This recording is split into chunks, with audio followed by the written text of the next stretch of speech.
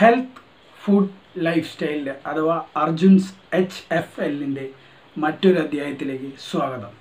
നമ്മൾ ആദ്യ എപ്പിസോഡുകളിൽ പറഞ്ഞതുപോലെ ഏതൊക്കെ ടെസ്റ്റ്, അതായത് ബ്ലഡ് ടെസ്റ്റുകൾ, എനിക്ക് ഡോക്ടർ എന്തിനാണ് ഈ ടെസ്റ്റ് എഴുതിയത്, അല്ലെങ്കിൽ അനാവശ്യമായിട്ട് എനിക്ക് ഡോക്ടർ ബ്ലഡ് ടെസ്റ്റ് എഴുതി ഒരുപാട് പൈസയായി, ഇങ്ങനെ പൊതുവെ കേട്ടുവരുന്ന കമൻസാണ് പല പേഷ്യൻസും പറഞ്ഞു കേട്ടിട്ട്.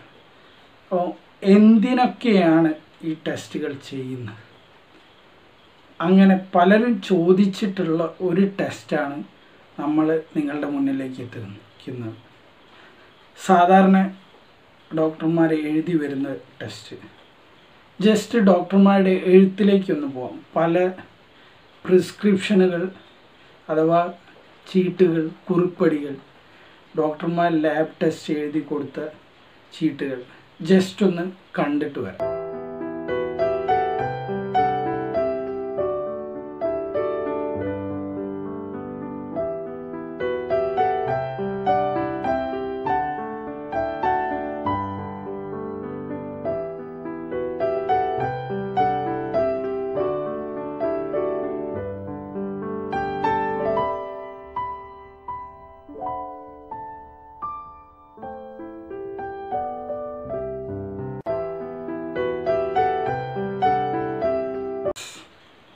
അപ്പോൾ നിങ്ങൾ കണ്ടല്ലോ, എല്ലാവർക്കും മനസ്സിലായി കാണുമെന്ന് വിചാരിക്കുന്നു. യെസ്, CBC ESR രണ്ടാണെങ്കിലും ഒന്നിച്ചാണ് പലപ്പോഴും ഡോക്ടർമാർ എഴുതൽ. CBC വിത്ത് ESR അഥവാ ബ്ലഡ് റൂട്ടീൻ, TCDC, ഇങ്ങനെ പല പേരുകൾ സംഭവം വരുന്നുണ്ട്. പല പേരുകളിൽ എന്ന് പറഞ്ഞാൽ CBCയുടെ പല പാർട്ടായിട്ട്. അപ്പം CBC എന്താണ്, അഥവാ CBC വിത്ത് ESR എന്താണെന്ന് നമുക്കൊന്ന് നോക്കാം. നമുക്ക് രണ്ട് CBC റിപ്പോർട്ട്, രണ്ട് ലാബുകളിലെ CBC റിപ്പോർട്ട് ഒന്ന് കണ്ടിട്ട് വരാം. രണ്ട് വ്യത്യസ്ത ലാബുകളുടെ റിപ്പോർട്ടാണ് നമ്മൾ ഇവിടെ നിങ്ങളെ കാണിക്കുന്നത്. ഇത് ആദ്യത്തെ ലാബ് ഒരു നാട്ടും പ്രദേശത്തുള്ളൊരു ലാബിൻ്റെ റിപ്പോർട്ടാണ്. ഇത്രയാണ് നമുക്ക് ഡീറ്റെയിൽ വരുന്നത്. അതുപോലെ തന്നെ അതായത് ഒരു 3 പാർട്ട് മെഷീനിൽ ചെയ്യുന്നതാണ്. അപ്പോൾ അതിൻ്റെ പ്രിൻ്റ് ഔട്ടും അതുപോലെ തന്നെ നമ്മുടെ ഒരു വലിയൊരു ലാബിൽ ചെയ്ത മറ്റൊരു റിപ്പോർട്ടും നിങ്ങൾ കാണാം. ഞാൻ ലാബിൻ്റെ പേരും മറ്റു കാര്യങ്ങളൊന്നും കാണിക്കുന്നില്ല. കാണാം മറ്റൊരു വലിയ ലാബിൻ്റെ റിപ്പോർട്ട് ഇത്രയാണ്. അതുപോലെ തന്നെ അതിൻ്റെ പ്രിൻ്റ് ഔട്ടും, അതായത് ആ മെഷീൻ്റെ ഒന്ന് 3 പാർട്ട് മെഷീനാണ്, ഇതൊന്ന് നമുക്ക് 6 പാർട്ട് മെഷീനാണ്. യെസ്, അപ്പോൾ CBC റിപ്പോർട്ട് നിങ്ങൾ കണ്ട്, രണ്ട് വ്യത്യസ്ത ലാബുകളിൽ എങ്ങനെയാണ് അവർ റിപ്പോർട്ട് ചെയ്തിരിക്കുന്നതൊക്കെ നിങ്ങൾ കണ്ട്. ഇനി നിങ്ങൾ സ്ഥിരം ചോദിക്കുന്ന ആ ചോദ്യം, എന്തിന് ഞാൻ ഈ ടെസ്റ്റ് ചെയ്യണം, അതുപോലെ തന്നെ എപ്പം ഞാൻ ഈ ടെസ്റ്റ് ചെയ്യണം. എന്തിന് ഈ ടെസ്റ്റ് ചെയ്യണം എന്ന് ചോദിച്ചാൽ, ജനറൽ ഹെൽത്ത് ചെക്കപ്പായിട്ട്, ജനറലി ഒരു ഹെൽത്ത് സ്റ്റാറ്റസ്, ഒരാളെ ആരോഗ്യം എങ്ങനെ ഉണ്ട് എന്ന് അറിയേണ്ട സമയങ്ങളിൽ നമ്മൾ CBC നോക്കും. കാരണം CBC എന്ന് പറയുന്നത് കംപ്ലീറ്റ് ബ്ലഡ് കൗണ്ടാണ്. അതായത് രക്തത്തിൽ സംഭവിക്കുന്ന, അല്ലെങ്കിൽ രക്തത്തിലുള്ള കംപ്ലീറ്റ് ആയിട്ടുള്ള ഡീറ്റെയിൽസ്, അതിലുണ്ടാവുന്ന റെഡ് ബ്ലഡ് സെൽസ് ആയാലും ശരി, ചുവന്ന രക്താണുക്കൾ, അതുപോലെ തന്നെ WBC എന്ന കാര്യങ്ങൾ, അങ്ങനെ കംപ്ലീറ്റ് ഡീറ്റെയിൽസാണ് നമ്മൾ CBCയിലൂടെ നിങ്ങൾക്ക് കിട്ടുന്നത്. അപ്പോൾ എന്തിന് ഞാൻ ഈ ടെസ്റ്റ് ചെയ്യണം എന്ന് വെച്ചാൽ, ജനറൽ ഹെൽത്ത് സ്റ്റാറ്റസ് അറിയാം, അതാണ് ഒന്നാമത്തെ കാര്യം. പിന്നെ നമുക്ക് സ്ക്രീൻ ഓർ ഡയഗ്നോസ്, എന്ത് ഡയഗ്നോസ് ചെയ്യാൻ, any one variety of diseases, പല കണ്ടീഷൻസ്, അതായത് അസുഖങ്ങൾ, രോഗലക്ഷണങ്ങൾ, എന്തെങ്കിലും അവസ്ഥ, പ്രത്യേകതര അവസ്ഥ, മെയിൻലി അത് സൂചിപ്പിക്കുന്ന എന്താ, അനീമിയ, ഈ വിളർച്ച കാര്യങ്ങളൊക്കെ വരുമ്പോൾ, പിന്നെ ശരീരത്തിൽ എന്തെങ്കിലും ഇൻഫെക്ഷനോ ഇൻഫ്ലമേഷൻ, വളർച്ച അല്ലെങ്കിൽ ഇൻഫെക്ഷൻ എന്തെങ്കിലും ഒരു കാര്യം, അതുപോലെ തന്നെ ക്യാൻസർ രോഗം ഉണ്ടെങ്കിൽ ഇങ്ങനത്തെ കേസുകളിലൊക്കെയാണ് നമ്മൾ CBC ചെയ്യുന്നത്. അപ്പോൾ എന്തിന് ചെയ്യുന്നു എന്നുള്ള ചോദ്യം അവിടെ കഴിഞ്ഞ് ഇനി എപ്പം ചെയ്യണം എന്നുള്ളത്. സാധാരണഗതിയിൽ ചിലരൊക്കെ കാണാം ഒരു 3 മാസം അല്ലെങ്കിൽ 6 മാസം കൂടുമ്പോൾ ഒരു ഹെൽത്ത് ചെക്കപ്പും കാര്യങ്ങളൊക്കെ ഉണ്ടാവും. അതിൻ്റെ ഭാഗമായിട്ട് CBC നോക്കാം. ജനറൽ ഹെൽത്ത് ചെക്കപ്പിൻ്റെ ഭാഗമായിട്ട് CBC നോക്കാം. പിന്നെ ഈ പറഞ്ഞല്ലോ ഈ അസുഖങ്ങളൊക്കെ അതിൻ്റെ എന്തെങ്കിലും ഒരു രോഗലക്ഷണം, സൈൻസ് ആൻഡ് സിംറ്റംസ്, എന്തെങ്കിലും ലക്ഷണങ്ങളോ എന്തെങ്കിലുമൊക്കെ കാണിക്കുമ്പോൾ നമ്മൾ CBC നോക്കും. അതായത് ഇപ്പം ചൊറിച്ചിലുണ്ടെങ്കിൽ, അലർജി കാര്യങ്ങൾ അങ്ങനെ ഉണ്ടെങ്കിൽ, പിന്നെ നമുക്കറിയാം രക്തം, അതായത് നമ്മൾ മൂത്രമൊഴിക്കുമ്പോഴോ അല്ലെങ്കിൽ മോഷൻ പാസ് ചെയ്യുമ്പോഴോ രക്തത്തിൻ്റെ അംശം പോലെ തോന്നിയാൽ അന്നേരം ചെയ്യും. പല അലർജീസ്, പിന്നെ തളർച്ച, ഈ അനീമിയൊക്കെ എന്ന് പറഞ്ഞാൽ ആളാകെ ക്ഷീണം പിടിച്ച ഒരവസ്ഥയിലാവും. അങ്ങനത്തെ കാര്യങ്ങളൊക്കെ വരുമ്പോൾ പിന്നെ ട്രീറ്റ്മെൻറ്റ് എടുക്കുമ്പോൾ, ഇപ്പോൾ പ്രഗ്നൻസീൻ്റെ സമയത്തൊക്കെ HB നന്നായിട്ട് കുറയും. അതുപോലെ തന്നെ സർജറി ഒക്കെയാണ്, LSCS ഒക്കെ വേണ്ടി വന്നതെന്ന് വെച്ചാൽ നമ്മൾ ബ്ലഡ് ഇടും, എക്സ്ട്രാ നമ്മൾ ബ്ലഡ് കൊടുക്കേണ്ട അവസ്ഥ വരും. അന്നേരമൊക്കെ ബ്ലഡ് കൗണ്ട് കൂടിയോ കാര്യങ്ങൾ, പിന്നെ ക്യാൻസർ ട്രീറ്റ്മെൻറ്റിൻ്റെ സമയത്ത് ബ്ലഡ് വേരിയേഷൻ, കൗണ്ടിലൊക്കെ നല്ല വേരിയേഷൻ ഉണ്ടാവും. അപ്പം കൗണ്ടൊക്കെ നോർമലായോ, ഈ കാര്യങ്ങളിലൊക്കെയാണ് നമ്മൾ ടെസ്റ്റ് ചെയ്യുന്നത്. അപ്പോൾ എന്തിനെന്നുള്ളതും എപ്പം എന്നുള്ളതും ചോദ്യം അവിടെ കഴിഞ്ഞു. ഇനി നിങ്ങൾ കണ്ട റിപ്പോർട്ടിലേക്ക് വരാം. ഇത് നിങ്ങൾ കണ്ട റിപ്പോർട്ടുകളിൽ ഒരു റിപ്പോർട്ടാണ്. ഇതിൽ എന്തൊക്കെയാണെന്നുള്ളത് നിങ്ങൾ കണ്ടു കഴിഞ്ഞ് കാര്യങ്ങളൊക്കെ ഡീറ്റെയിൽ ആയിട്ട് നിങ്ങൾ കണ്ട്. ഇനി അതിൽ ആദ്യത്തെ സംഭവം നമുക്ക് നോക്കാം. കാര്യം HB അല്ലെങ്കിൽ ഹീമോഗ്ലോബിൻ. സംഭവം ഇത്രയേ ഉള്ളൂ. HB എന്ന് പറയുന്നത് ഓക്സിജൻ ക്യാരിയിങ് പ്രോട്ടീൻ ഇൻ ബ്ലഡാണ്. ഓക്സിജനെ കൊണ്ടു നടക്കുന്ന പ്രോട്ടീൻ ബ്ലഡിൽ, അതാണ് HB. ഇനി ഇത് കുറയുമ്പോഴാണ് പല ക്ഷീണവും കാര്യങ്ങളും ഒക്കെ നിങ്ങൾക്ക് ഉണ്ടാവുന്നത്. അങ്ങനെയാണല്ലോ, HB കുറയുമ്പോൾ ക്ഷീണവും കാര്യം വരും. HB കൗണ്ട് കുറവാണോ, പിന്നെ മിക്കവാറും ഒരു 17 ഇയേഴ്സ് 18 ഇയേഴ്സ് ലേഡീസിനൊക്കെ മിക്കവാറും കേസുകൾ കാണുന്നതാണ്. പ്രഗ്നൻസി ടൈമിലും HBൻ്റെ അളവ് കുറയാം. പിന്നെ ബൈ ലോസ് ഓഫ് ബ്ലഡ് എന്തെങ്കിലും ആക്സിഡൻറ്റിൽ ലോസ് ആയാൽ, അതുപോലെ സർജറി ടൈമിൽ ലോസ് സംഭവിക്കുമ്പോൾ ഒക്കെ നമുക്ക് കുറയാം. പിന്നെ നിങ്ങളത് കഴിഞ്ഞിട്ട് കാണുന്ന സാധനമാണ് WBC, അതായത് വൈറ്റ് ബ്ലഡ് സെൽസ്, അല്ലെങ്കിൽ മദാമ്മമാരുടെ ഭാഷയിൽ പറഞ്ഞാൽ, അല്ലെങ്കിൽ മെഡിക്കൽ ടേം പറഞ്ഞാൽ ല്യൂക്കോസൈറ്റ്സ് എന്ന് പറയും. അപ്പം ഈ WBC എന്ന് പറഞ്ഞാൽ നമ്പർ ഓഫ് ശീതരക്താണുക്കൾ ബ്ലഡിലുള്ള. അപ്പം അത് വെച്ചാൽ നമ്മളെ പ്രൊട്ടക്റ്റ് ചെയ്യുന്ന എന്തെങ്കിലും ഇൻഫ്ലമേഷൻ, അതുപോലെ അലർജി വരുന്ന കാര്യങ്ങളിലൊക്കെ ഇവർ പോയിട്ടാണ് ഡിഷ്യൂ എന്ന് പറഞ്ഞിട്ട് ഫൈറ്റ് ചെയ്ത് നിൽക്കുക. ഈ രോഗാണുക്കളോട് ഫൈറ്റ് ചെയ്യുന്നവരാണ്. അപ്പോൾ ഇവർക്കൊരു 5 ആൾക്കാരുണ്ട് ഈ WBCൻ്റെ അണ്ടറിൽ. അതാണ് ഡിഫറൻഷ്യൽ കൗണ്ട് എന്ന് പറഞ്ഞിട്ട് ആ റിപ്പോർട്ടിൻ്റെ താഴെ കൊടുത്തത്. ഈ 5 ആൾക്കാർ ചില്ലറക്കാരൊന്നല്ല, ഈ 5 ആളും കൂടി ചേർന്നാണ് ഈ ഒരു ഫൈറ്റൊക്കെ നടത്തുന്നത്.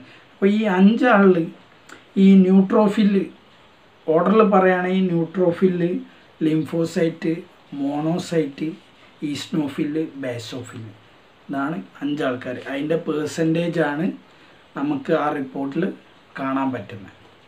അപ്പോൾ ഈ 5 ആളിൽ ന്യൂട്രോഫിലാണ് കൗണ്ട് കൂടുതലെങ്കിൽ നിങ്ങൾ മനസ്സിലാക്കണം, എന്തോ ബാക്ടീരിയ ആണ് പണി തന്നത്. ന്യൂട്രോഫിലിൻ്റെ അളവ് കൂടിയാൽ എന്തോ ഒരു ബാക്ടീരിയൽ ഇൻഫെക്ഷൻ പിടിച്ചിട്ടുണ്ട്. അതുപോലെ ലിംഫോസൈറ്റിൻ്റെ അളവാണ് കൂടുന്നതെങ്കിൽ നിങ്ങൾ മനസ്സിലാക്കിക്കൊള്ളുക, എന്തോ ഒരു വൈറൽ ഇൻഫെക്ഷൻ പിടിച്ചിട്ടുണ്ട്, വൈറലാണ് പണി തന്നത്. വൈറലല്ല, വൈറൽ. അറിയാലോ, വൈറസിൻ്റെ ഞാൻ പറയണ്ടല്ലോ, ഒരു കൊറോണ വന്നതിൻ്റെ പാടിപ്പം നടന്നുകൊണ്ടിരിക്കുക, വൈറസാണ്. പിന്നെ ഈസ്നോഫിൽ, ഇവൻ കൂടെ എപ്പോഴാണെന്ന് വെച്ചാൽ എന്തെങ്കിലും ശരീരത്തിൽ അലർജി ഉണ്ടെങ്കിൽ ഇത് കൂടും. ഇനി WBC കുറഞ്ഞാൽ ഞാൻ എങ്ങനെ അറിയുമെന്ന് ചോദിച്ചു കഴിഞ്ഞാൽ നിങ്ങൾക്ക് നല്ല ബോഡി പെയിൻ ഉണ്ടാവും, അതുപോലെ തന്നെ വിറയലുണ്ടാവും, വർക്കും, പിന്നെ പനി ഉണ്ടാവും. ഇതൊക്കെയാണ് സാധാരണ WBC കുറഞ്ഞാൽ നിങ്ങൾക്ക് ഉണ്ടാകുന്ന, വൈറ്റ് ബ്ലഡ് സെൽസ് കുറഞ്ഞാൽ നിങ്ങൾക്ക് ഉണ്ടാകുന്ന അവസ്ഥ. ഈ ലുക്കീമിയ വരുന്നൊരു കേസ് എന്ന് പറഞ്ഞാൽ ഇതിൻ്റെ അളവ് ക്രമാതീതമായിട്ട് അങ്ങോട്ട് കൂടും. അപ്പോഴാണ് നിങ്ങൾക്ക് ലുക്കീമിയ എന്ന് പറയുന്ന സംഭവം നിങ്ങളെ തേടി വരുന്നത്. അപ്പോൾ ഇതാണ് WBC. പിന്നെ നമ്മൾ അടുത്തത് ആരാണ്? റെഡ് ബ്ലഡ് സെൽ അഥവാ RBC അഥവാ മെഡിക്കൽ ടേമിൽ പറഞ്ഞ എരിത്രോസൈറ്റ്സ്. ഇവൻ ഉണ്ടാവുന്നത് നമ്മുടെ ബോൺ മാരോ എന്നാണ് നമ്മൾ സംഭവം ഉണ്ടാവുന്നത്. അപ്പം actual number of RBC in your blood, red blood സെൽസിൻ്റെ ഒരു ഫുൾ കൗണ്ടാണ് നിങ്ങൾക്ക് അതിലൂടെ കിട്ടുന്നത്. പിന്നെ RBC ആണ് ഈ നമ്മൾ ആദ്യം പറഞ്ഞ ഹീമോഗ്ലോബിനെ കൊണ്ട് നടക്കുന്നത്. RBCൻ്റെ ഉള്ളിലാണ് ഹീമോഗ്ലോബിൻ ഉള്ളത്. ഹീമോഗ്ലോബിൻ അറിയാലോ, ഓനാണ് ഓക്സിജൻ എല്ലാ സ്ഥലത്തേക്കും എത്തിക്കുന്നത്.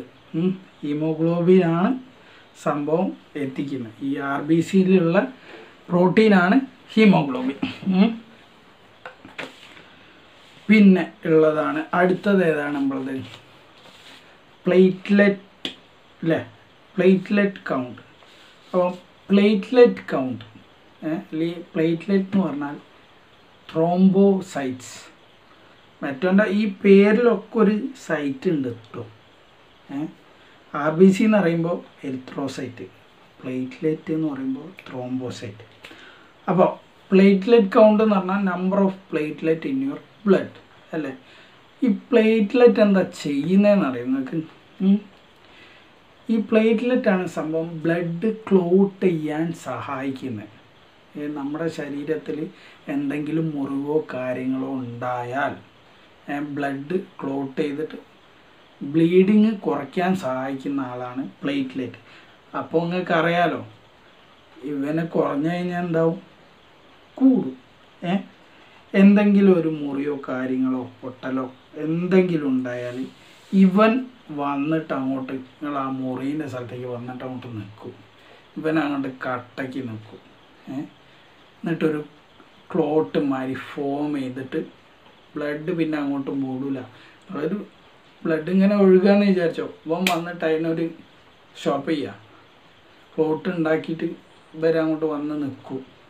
പിന്നെ ബ്ലീഡിങ് അവിടെ നിന്ന് ഇവനാണ് സ്റ്റോപ്പ് ചെയ്യുന്നത്. അപ്പോൾ മനസ്സിലായല്ലോ, ഇവൻ്റെ അളവ് കുറഞ്ഞാൽ ശരീരത്തിൽ ബ്ലീഡിങ് കൂടും. എന്തെങ്കിലും മുറിവോ എന്തോ ഉണ്ടായാൽ രക്തം നിൽക്കാത്തൊരവസ്ഥ നിങ്ങൾക്ക് വരും. അപ്പം അങ്ങനെ ഒരു കണ്ടീഷൻ, ഇവൻ്റെ അളവ് കുറയുന്ന സംഭവമാണ്. ഇവൻ്റെ പേരറിയാലോ, ത്രോംബോസൈറ്റ്. ഇവൻ്റെ അളവ് കുറഞ്ഞാൽ അവൻ്റെ പേര് മാറി, ത്രോംബോസൈറ്റോപീനിയ എന്ന് പറയും. ഇവൻ്റെ അളവ് കുറയുന്നൊരു കണ്ടീഷൻ. ഓക്കെ, അടുത്ത് അതിൽ കാണുന്ന ഒരാളാണ് ഹെമറ്റോക്രിറ്റ് അല്ലെങ്കിൽ PCV എന്ന് പറയുന്നത്, പാക്ക്ഡ് സെൽ വോളിയം. ഹെമറ്റോക്രിറ്റ് സംഭവമൊന്നുമില്ല. അതെന്താണെന്ന് വെച്ചാൽ percentage of RBC in circulating blood, blood ഒഴുകുന്നതിലുള്ള percentage of RBCൻ്റെ പെർസെൻറ്റേജാണ് അതിൽ കൊടുക്കുന്നത്. ആ റിപ്പോർട്ട് നോക്കിയാൽ നമുക്ക് അറിയാം. പിന്നെ വരുന്നതാണ് നമ്മുടെ MCV, മീൻ കോർപ്പസുലാർ വോളിയം. MCV അത് ഇത്രയേ ഉള്ളൂ, measurement of average size of your. ഇതിനൊക്കെ ഒരു കൺസിസ്റ്റൻറ്റ് സൈസും കാര്യങ്ങളൊക്കെ ഉണ്ട്. ഡീറ്റെയിൽ ആയിട്ട് ഞാൻ ഇനി വരുന്ന കാര്യങ്ങൾ ഇതിനെക്കുറിച്ചൊക്കെ പറയും അടുത്തൊരു വീഡിയോയിൽ. അപ്പം ഇതിനൊരു കൺസിസ്റ്റൻറ്റ് സൈസ് ഉണ്ട്. അപ്പോൾ അതിൻ്റെ average size of your red blood സെൽസാണ് അത് വരുന്നത്. സൈസിൽ വേരിയേഷൻ, ഈ വൈറ്റമിൻ B12 ഡെഫിഷ്യൻസി, അതുപോലെ അനീമിയ, പല ടൈപ്സ് അനീമിയ ഉണ്ട്. അതൊക്കെ നമുക്ക് ഡീറ്റെയിൽ ആയിട്ട് പിന്നെ പറയാം. അപ്പോൾ ഈ കാര്യങ്ങളിലൊക്കെ അതിൻ്റെ സൈസ് വേരിയേഷൻ വരും. അപ്പോൾ ഈ PCV അഥവാ ഹെമറ്റോക്രിറ്റിൻ്റെ വാല്യൂവിൽ ചേഞ്ച് വരും. അതുപോലെ തന്നെ MCH എന്ന് പറയുന്ന സംഭവം, അതിൻ്റെ താഴെ നിങ്ങൾക്ക് കാണാം MCH, മീൻ സെൽ ഹീമോ ഹീമോഗ്ലോബിൻ, അതാണ് MCH. അപ്പോൾ അതിൻ്റെ എന്ന് വെച്ചാൽ കാൽക്കുലേറ്റഡ് മെഷർമെൻറ്റ്, അതൊരു കണക്കാണ്. അതായത് എന്തിൻ്റെ average amount of haemoglobin inside your RBC. നമ്മളോട് ഞാൻ പറഞ്ഞ് RBCൻ്റെ ഉള്ളിൽ ഓക്സിജൻ കൊണ്ടടക്കാനുള്ള സാധനമാണ് HB. അപ്പോൾ HBൻ്റെ മീൻ ആവറേജ്, അത് എത്ര HB ഈ RBCയിലുണ്ട് എന്നുള്ളതിൻ്റെ ഒരു ആവറേജ് കണക്കാണ് നിങ്ങൾക്ക് ഈ MCH എന്ന് പറയുന്ന സംഭവം. പിന്നുള്ളതാണ് MCHC. MCHC എന്ന് പറയുമ്പോൾ എന്താ, റിപ്പോർട്ടിൽ അവസാനമായിട്ട് കാണുന്ന ആളാണ് MCHC. റിപ്പോർട്ടിൽ കാണാൻ ലാസ്റ്റായിട്ട്. പലരും പല ഫോർമാറ്റിലാണ് റിപ്പോർട്ട് ചെയ്യുന്നത്. ഇനിയും ഡീറ്റെയിൽ ആയിട്ട് ബാക്കി കുറേ ഈ ആവറേജ് റേഷ്യോസും കാര്യങ്ങളൊക്കെ ചില റിപ്പോർട്ട് കൊടുക്കും. പക്ഷെ നോർമലായിട്ട് നമ്മൾ MCHCയിലാണ് അത് ക്ലോസ് ചെയ്യുന്നത്. MCHC എന്ന് പറയുമ്പോൾ മീൻ ഹീമോഗ്ലോബിൻ കോൺസെൻട്രേഷൻ, അതാണ് MCHC എന്ന് പറയുന്നത്. അതായത് calculated measurement of average concentration of HB in your body. HBൻ്റെ average concentration നിങ്ങളെ ശരീരത്തിലുള്ള ഇത്രയാണ് നമ്മളെ CBC. ഇനി ഡോക്ടേഴ്സ് എഴുതുന്ന വേറൊരുത്തെ ആ CBCൻ്റെ കൂടെ തന്നെ നിങ്ങൾക്ക് കാണുന്ന ESR. ESR എന്ന് പറഞ്ഞാൽ എരിത്രോസൈറ്റ് സെഡിമെൻറ്റേഷൻ റേറ്റ്, അതാണ് ESR എന്നുള്ള ചുരുക്കപ്പേരിൽ നിങ്ങൾ കേൾക്കുന്ന സാധനം. എന്താണ് സംഭവം? അത് മോണിറ്റർ ചെയ്യുക. ഇൻഫെക്ഷനോ ഇൻഫ്ലമേഷനോ എന്തെങ്കിലും ഒരു ഇൻഫ്ലമേഷൻ അല്ലെങ്കിൽ ഇൻഫെക്ഷൻ ബോഡിയിൽ എഫക്റ്റ് ചെയ്താലാണ് ESRൻ്റെ ലെവൽ കൂടുക. ഇത് എങ്ങനെയാണ് മെഷർ ചെയ്യുന്നതെന്ന് വെച്ചാൽ എങ്ങനെയാണ് ചെയ്യുന്നതെന്ന് വെച്ചാൽ സംഭവം ഇത്രയേ ഉള്ളൂ. അത് ഇൻക്രീസ് ചെയ്യുമ്പോഴാണ് ഇൻഫെക്ഷനും കാര്യങ്ങളൊക്കെ വരിക എന്നുള്ളത് നമ്മൾ ഓൾറെഡി പറഞ്ഞു കഴിഞ്ഞു. അത് മോഡറേറ്റിൽ കുറച്ചൊക്കെ കൂടുക എന്ന് വെച്ചാൽ ഈ അനീമിയ അങ്ങനത്തെ കുറച്ച് കൂടുക. പക്ഷേ സിവിയർ ഇങ്ങനെ വാതരോഗം അങ്ങനത്തെ ഇൻഫെക്ഷൻ കാര്യങ്ങളായി ഡീറ്റെയിൽ ആയിട്ട് നമ്മൾ പറയും. അങ്ങനത്തെ കാര്യങ്ങളിലാണ് ESR വല്ലാതെ അങ്ങോട്ട് ഇൻക്രീസ് ചെയ്യുക. അപ്പോൾ ഇതെങ്ങനെയാണ് മെഷർ ചെയ്യുക വെച്ചാൽ, അതായത് അപ്പോൾ ESR it measures the rate at which red blood cells in a test tube separate from the blood serum, over time becoming sediment in the bottom of the tube. മനസ്സിലായോ? സംഭവം ഇത്രയേ ഉള്ളൂ. നമ്മൾ ബ്ലഡ് ടെസ്റ്റ് ട്യൂബിൽ ഒരു particular ESR tube ഉണ്ട്. വലിയ ലാബ്സിലൊക്കെ by using മെഷീനാണ് റീഡ് ചെയ്യുന്നത്. അതിൻ്റെ പിക്ചേഴ്സ് CBC മെഷീൻ ഇതിൻ്റെ ഇത് കഴിഞ്ഞ പാട് നിങ്ങളെ ഞാൻ കാണിക്കും. ESR ട്യൂബും അതിൻ്റെ മെഷീനും അതുപോലെ തന്നെ CBC മെഷീൻ എങ്ങനെ എന്ത് കഴിഞ്ഞതിൻ്റെ ശേഷമാണ് ഇതിലേക്ക് കൊടുക്കുന്നതെന്നുള്ളത് നിങ്ങൾക്ക് കാണാം. ആദ്യം നമ്മൾ ഇതൊന്ന് റോളറിൽ വെച്ചിട്ട് ഇങ്ങനെ റൊട്ടേറ്റ് ചെയ്തെടുക്കുകയാണ്, നന്നായിട്ടൊന്ന് മിക്സ് ചെയ്യാൻ വേണ്ടിയിട്ടാണ്. പിന്നെയാണ് നമ്മൾ ഈ കാണുന്ന ഇതൊരു 6 പാർട്ട് മെഷീനാണ്. മിനിൻ്റെ 6 പാർട്ട് മെഷീൻ എടുത്തുകൊണ്ടിരിക്കുകയാണ്. വേറൊരു സാമ്പിൾ അതാണ് മെഷീൻ വരുന്നത്. പിന്നെ ഇതാണ് നമുക്ക് റിപ്പോർട്ട് അപ്പം തന്നെ അത് റിലീസായിട്ട് നമുക്ക് കിട്ടും. റിപ്പോർട്ട് ഇങ്ങോട്ട് നമുക്ക് ജസ്റ്റ് സെറ്റായി കഴിഞ്ഞാൽ അങ്ങനെ കണ്ടതാണ്. അപ്പോൾ ഇതാണ് മെഷീനും കാര്യങ്ങളും. പിന്നെ ESR ട്യൂബ് എന്ന് പറഞ്ഞാൽ ഇങ്ങനെയാണ് ഉണ്ടാവുക. ആഫ്റ്റർ സെഡിമെൻറ്റേഷൻ നിങ്ങൾക്ക് കാണാം എരിത്രോസൈറ്റ് താഴെ വന്ന് നിൽക്കുന്നത്. അതുപോലെ തന്നെ പ്ലാസ്മ പോലത്തെ സെറം മേലെയും ഇതാണ് അതിൻ്റെ ഒരു മെഷീൻ വരുന്നത്. Auto ESR അനലൈസറാണ്. ഇതാണ് നമ്മൾ സാധാരണ യൂസ് ചെയ്യുന്ന മെഷീൻ. അപ്പോൾ ഇങ്ങനെയാണ് ഒരു CBC മെഷീനും ESR. അപ്പോൾ ആ സെഡിമെൻ്റ് ചെയ്ത് വരുന്നതിൻ്റെ ആ അളവിനനുസരിച്ചാണ് ESR നമ്മൾ കണക്കാക്കുന്നത്. അപ്പോൾ ഇൻഫെക്ഷൻ അങ്ങനത്തെ കാര്യങ്ങൾ വരുമ്പോഴാണ് നമ്മൾ ഈ പനി കാര്യങ്ങളൊക്കെയാണ് ഇൻഫെക്ഷനും കാര്യങ്ങളും വരുമ്പോഴുള്ള സിംറ്റംസ്. അന്നേരമാണ് നമ്മൾ ESR ചെയ്യുന്നത്. അപ്പോൾ ഇത്രയാണ് നമ്മുടെ ഇന്നത്തെ ഹെൽത്ത് റിലേറ്റഡ് ടോപ്പിക്. അപ്പോൾ നിങ്ങൾക്ക് ഈ വീഡിയോ ഇഷ്ടപ്പെട്ടെങ്കിൽ സബ്സ്ക്രൈബ് ചെയ്യാൻ മറക്കരുത്. സബ്സ്ക്രൈബ് ചെയ്യുന്നതോടൊപ്പം ബെല്ലൈക്കണും അമർത്തിക്കഴിഞ്ഞാൽ നമ്മൾ അപ്ലോഡ് ചെയ്യുന്ന പുതിയ പുതിയ വീഡിയോസ് എത്രയും പെട്ടെന്ന് കാണാൻ പറ്റും. അപ്പോൾ സപ്പോർട്ട് കണ്ടിന്യൂ ചെയ്യുക.